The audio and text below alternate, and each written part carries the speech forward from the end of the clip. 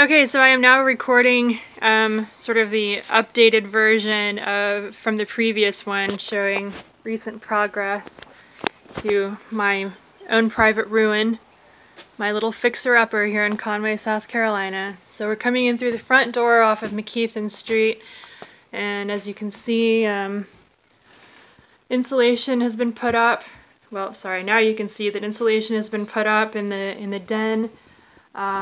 The windows here were actually loose. There was a fair bit of water damage as well. Eventually these windows are going to have to be completely replaced, but for right now, got some sealant there.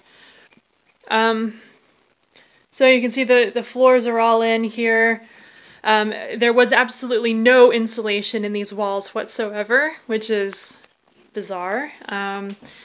So at least that's taken care of. And then again, you can see the split, the mini split ductless system that's in place here. We will eventually have, of course, well, this panel of sheetrock will be going up there.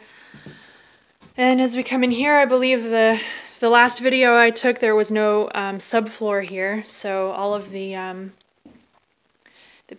joists have been replaced, and the subfloor has been laid, so the plumbing also has been repaired so that, well, over there, it's not actually coming out yet, but there will be another sink there, and the plumbing is there again. So even a hint of cabinets.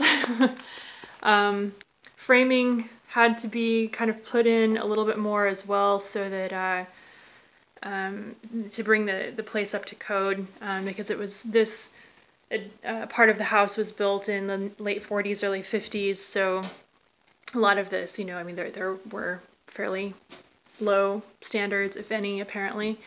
So the bar has all been ripped out, all of this replaced. The header that you see there was actually sagging, so the whole ceiling, you can still see there's a little bit of sagging, and there's a crack there in the ceiling, but that has been pushed up, and the piers underneath have been resituated and stabilized. So as we go into the dining room here, and you can see, of course, the infamous zipper tarp, on the other side of which is my layer. These windows will, of course, again be swapped out so that the shorter one will be above the second kitchen sink, and the bigger one here in the dining room. You can see here there's quite a bit of water damage and termite damage. See if I can zoom in here so you can see this. Yeah, pretty bad. So all of that has to be replaced, and hey, guess what? There's a hurricane coming in 4 days. So what that means is that I have made a request to the contractor to prioritize getting this wall replaced and the new siding put on the outside, so that the hurricane doesn't, you know, ruin the brand new subfloors that were just put in, rip this wall off, and then of course rip off my precious zipper tarp, thereby infecting my my tiny living space. So yeah, hopefully my next video will be a completely new wall here, again with sheetrock and everything up, and insulation where there was none before. So yeah, this is what we call progress. That was a little joke.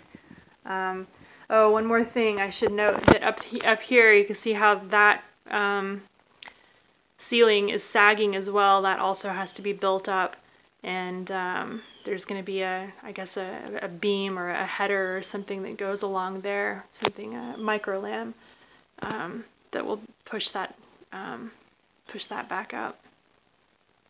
So I think that's it for now. Stay tuned for more progress. Hopefully, again, the next video will not be quite so depressing. But you can see that, you know, the subfloors are almost there. Only one more joist that needs to be repaired, and everything's level. It's not square, but it's level. The place wasn't square to begin with, so There's only kind of so much you can do on that front. Okay. Yes, better